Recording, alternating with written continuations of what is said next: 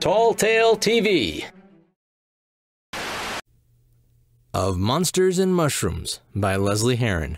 Chapter 19, La Biota. Aliens, man. 100% aliens. Attila was using both his hands to gesture to the ancient scribbles carved into the surface of the stone statue. I mean, look! This one's descending from the heavens to probe this guy! Eric dragged his hand down his face in a moment of pure frustration. He knew they should be going, and that arguing over this was pointless. But then again, he never had learned to let stuff go. And I'm telling you that these carvings cannot possibly be depicting aliens. This is some sort of ritual. Could be a harmless gathering, a medical contribution, or some sort of harvest-based sacrifice. But this is in no way. Eric broke off his words to slap at the statue poignantly, his hand landing in the middle of a group of robed figures offering praise to a deity. Showing anything but the local population. They're worshipping their sun god, which, by the way, is this thing. Eric jabbed a finger at the largest figure, which bore a resemblance to the statue itself. He tried to quench his temper, but Attila's continued resilience caused it to flare up. Vel listened to the arguing couple for a moment, before turning his attention back to his captive arm. He threw his weight into the struggle to remove his hand, but it wasn't budging, not even an inch. He took a deep breath and tried again. Another fruitless attempt, and Vel slumped against the surface of the statue. He looked back over his shoulder, hearing the others ramp up their conversation again. That's not a sun god. That's a defense construct. And this is a subparticle tractor beam. And this... Attila paused, tapping at some circular object just above the group of hooded monks. Is totally a UFO. Definitive proof. He folded his arms over his chest, as if this revelation cemented his winning in the argument. That's not a UFO, Eric argued weakly. His composure was waning. Oh yeah? Then why is this guy here a lizard, It's a ceremonial mask. Or definitive proof. Vel rolled his eyes. As Eric and Attila continued to argue, they dragged Brigg and Evan into their heated debate, each trying to persuade the others with their interpretations. One thing was certain, however. This would take a while. Well, he'd just have to save himself then. He waded through the growing number of poofs, moving closer to the statue. He rolled his sleeve up around his elbow and pried off a loose plate on his arm.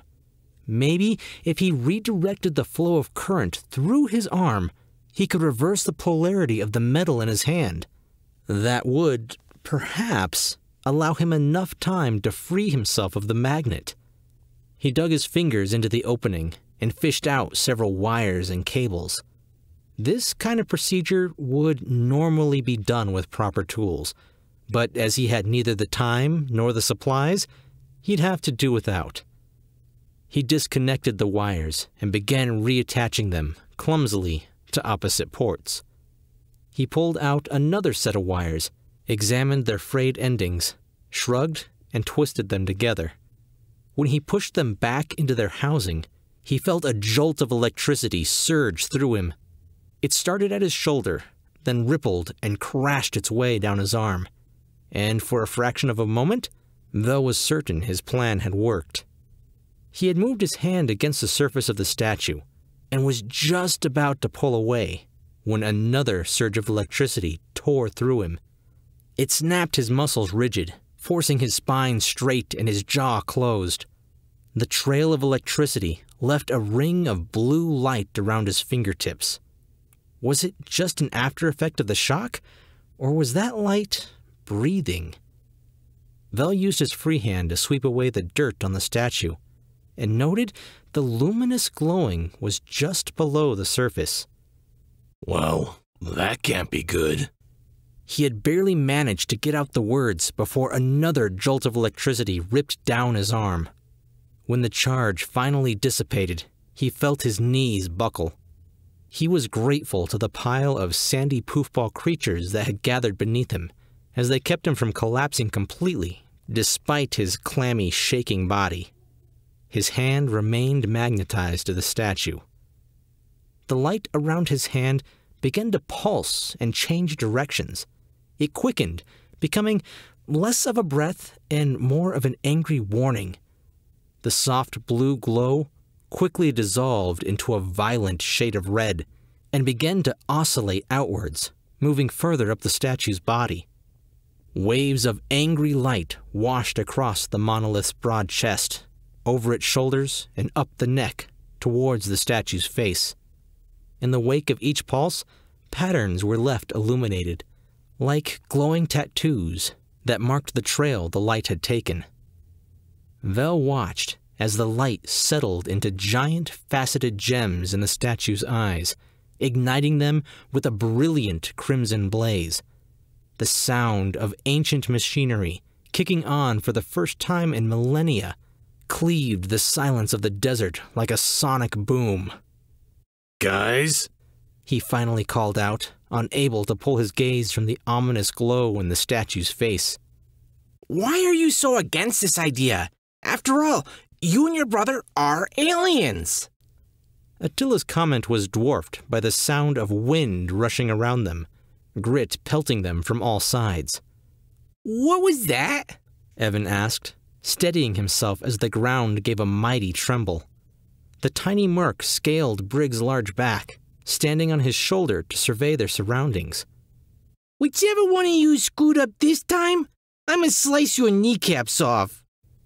Deep trenches began to appear in the ground at the base of the statue, and dirt was pouring into the crevices at an alarming rate.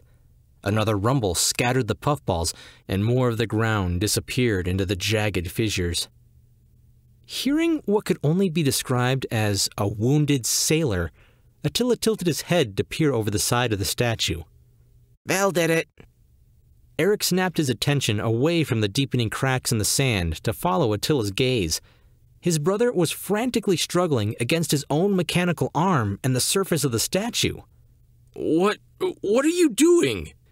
Get me off this thing! Vel shouted over the adorable screeching of frantic puffballs. He could feel his power supply pouring electricity into his capacitors, building up a dangerous amount of charge. Attila laughed as he stumbled over the shifting sands, making his way unsteadily over to his friend. You really screwed up this time. You woke up the alien. Vel strained to reach the merc, the fingertips of his free hand falling just short of Attila's neck, all the while shouting a slew of profanities that could have made even the statue blush. Okay, I'll help. Hold still. Attila moved around the cyborg, examining his mechanical hand. He wrapped his fingers around Vel's wrist and threw all of his considerable muscle into a strained attempt to free the prosthetic. It didn't budge. Attila pulled his hands away, shifted position, spit into each palm, and then grasped a hold of Vel's wrist again. He leaned into it this time, but only managed to dislodge his hat and slide up the mechanical arm, leaving it spit-shined in the process. Oh, gross! Vel protested with a grimace. With a sound like a car full of glass-filled cabinets rolling down a cliff, the statue shifted in the sand. It listed, ever so slightly, in their direction, and began pushing the pair of them into the ground, threatening to bury them both. Hang on, I think I have something for this. Attila paused, his hands rifling through his poncho. The fungo cream might loosen his grip. Nah, the polarity of the magnet is too strong. The microtorch would work. If I had enough time, that is. Ah well, the classics never die. Attila flourished a stocky and rather rusty screwdriver that looked as if it had been a railroad tie in a previous life. He closed one eye, stuck out his tongue, took careful aim for the space between the statue and Vel's fingers, and thrust. Ah! What are you doing? Vel shouted, glaring angrily from the dent in the back of his hand up to Attila. Sorry, closed the wrong eye. Attila chuckled, flipping up the leather patch, revealing his own cybernetics. He readjusted his previous course and took aim once more. This time, the tip of the screwdriver wedged itself between stone and metal successfully, and Attila leaned back on the handle. Ow, ow, what? Hold on. Attila interrupted, pushing both feet against the statue. He strained his muscles, pulling back on the screwdriver as hard as he could. Almost. Sweat began to bead up on his forehead. Got it. The force of freeing Vel's hand sent him toppling into the sand. He rolled over and sat up, spitting out a mouthful of dirt, and shot his own palm into the air, eagerly awaiting the high five he knew was deserved. Attila, you idiot!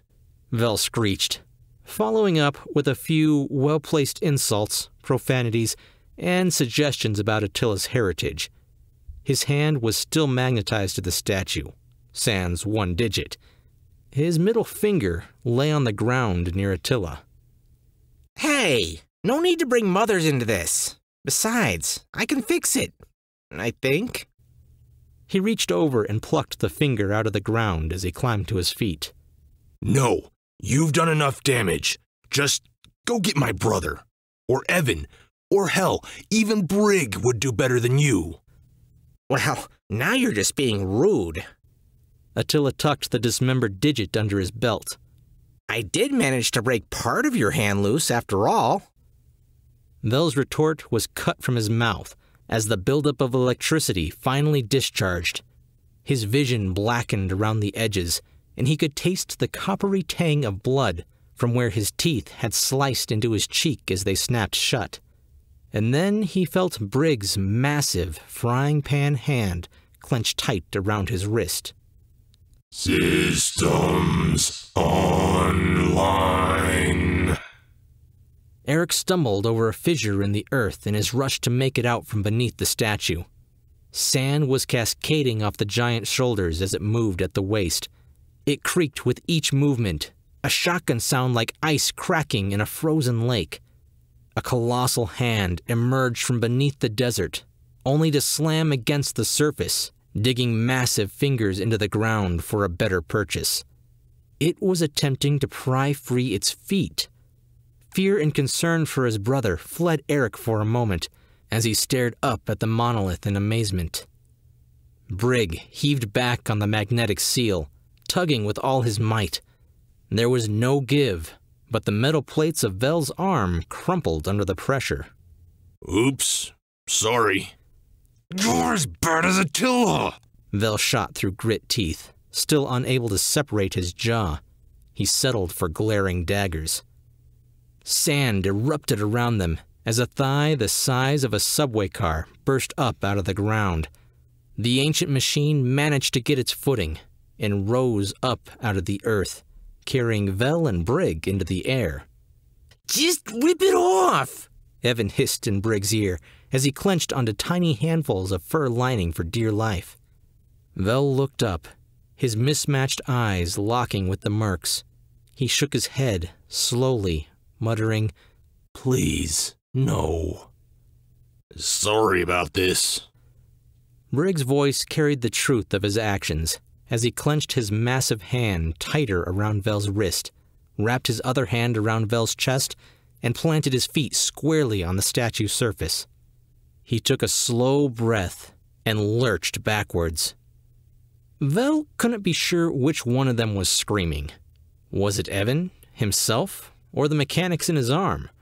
He could feel the synthetic tissue, cables and tendons starting to tear. Bolts and bars began to pop under the pressure, followed by the buckling of the outer metal plates. More pathetic whines and hissing of machinery pursued as torn wires sparked against ruptured lubricant lines, clouding his vision with smoke. Brig strained, throwing all his might into trying to free them. The statue continued to rise higher into the air, creating a substantial drop. One more tug ought to do it, he thought, as he took a steadying breath and heaved once more. Oh, what biceps! Evan exclaimed, a touch of venomous sarcasm lacing his words. Servos shattered, cables stripped from their connector ports, and the sickening sound of metal whining as it stretched too far grated at their ears. Something snapped in his elbow, and Vel cursed as the ground rushed up to greet them. For once, Vel hadn't been crushed beneath a heavy metal object, or someone else's weight. He watched as his hand, still connected to a good portion of his forearm, ascended ever higher as the statue continued to climb free of the sand. He looked over at his limp coat sleeve with a sullen sigh. Get off of me, you big ogre! Evan cried out as he struggled to dig his way from beneath Brig. Brig groaned. Apparently, even a man his size felt it when a cyborg landed on top of him. He hissed in a breath of pain. Ow, my elbow. Vel rolled his head to the side and stared deadpan at Brig, lifting up his stump. Really? Brig gave a sheepish chuckle and shrugged. Attila and Eric had to help the trio to their feet, Attila clapping Vel on the shoulder. Sorry, man, but hey, look on the bright side. He paused to tap at the pocket where he had deposited the severed digit earlier. At least you can't be mad about this anymore. Scanning perimeter. Any chance this thing's gonna be friendly? Brig asked, craning his neck to look up at the monstrous statue. Unaffected by the sun's glare, the monolith turned its beaked head sluggishly along the horizon. Ruby eyes reflected the heat back at the earth with enough ferocity to melt the sand into glass. It wasn't long before those dangerous red eyes landed on them. Hostiles engaged. You thought our luck would turn now? Eric shot, scrambling out of the way of a superheated light beam. The behemoth lifted its massive staff, and with surprising agility, swung it around in a spinning arc. Another flourish, and the statue brought it crashing down towards the party. Vel reached out to shove Eric out of the way, but realized mid-push that there was no hand attached to his arm. The result was him socking his brother in the face with a metal stub. Eric reeled backwards, stumbling over his own feet, and collapsed into the ground. The blade edge of the weapon rushed overhead before cleaving into the ground where he had been standing. Vel winced with a slight grimace. He'd have to get used to not having a hand, or much of a forearm. Sorry about that. The staff whipped back into the air, flipped so the razor edge was facing them, and came hurtling back towards them at head height. They dropped to the ground, the rush of wind in the wake of the weapon sending them tumbling across the sand. Attila, with his hands clenched tight around his hat, shouted at the others. We need a plan. Any ideas on its weaknesses? Weaknesses? Evan jammed a finger towards the statue, even as it was arching its arm back for another swing. It's a 4-story stone statue with a staff the size of a mushroom tree. It doesn't have any weaknesses. Good point. Oh, I know. Attila, still convinced the ancient monolith was an alien relic, stood and raised both hands in the air. We come in peace.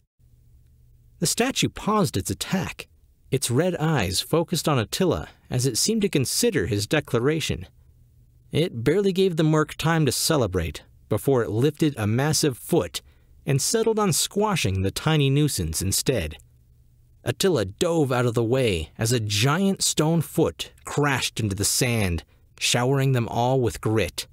Plan B! Plan B! Brig gave a feral howl and leapt for the creature's ankles. He slammed his fists against stone, a power and force like that of a jackhammer. He heaved against the massive foot with all his strength, and even tried to claw at the glowing runes in an attempt to topple the statue. The ancient machine took no notice.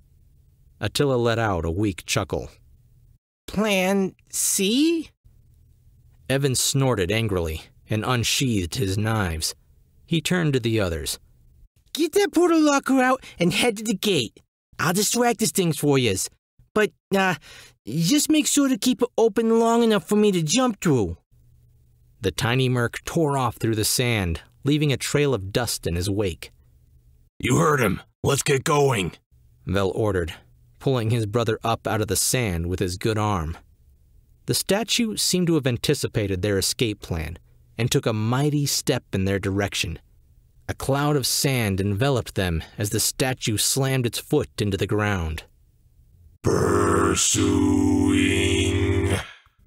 Evan leapt across carved toes, scampered over the ankle, and up the statue's leg.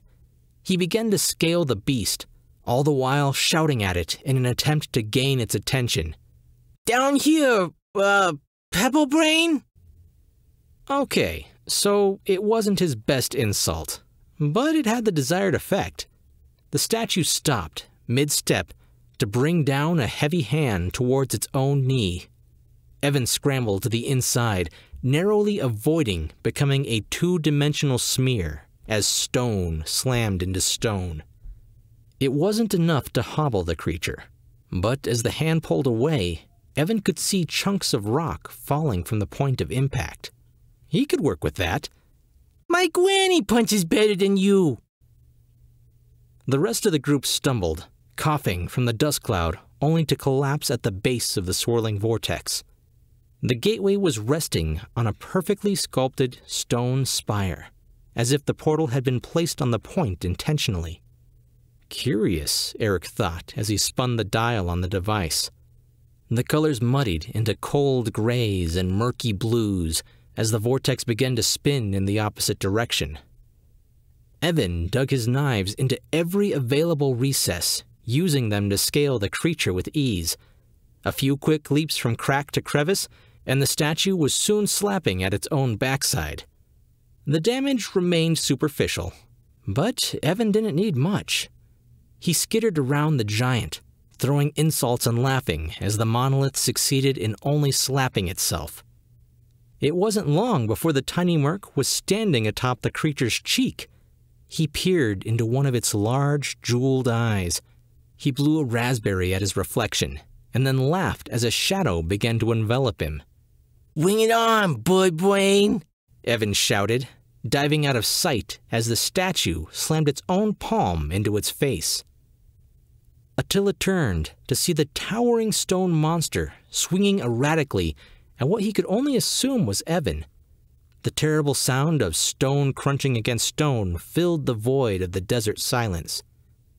Do you think he's okay? He turned back to face the others, concern written on his scrawny features. Vel rolled his eyes. I'm sure he's fine. At the very least, he's doing better than you two.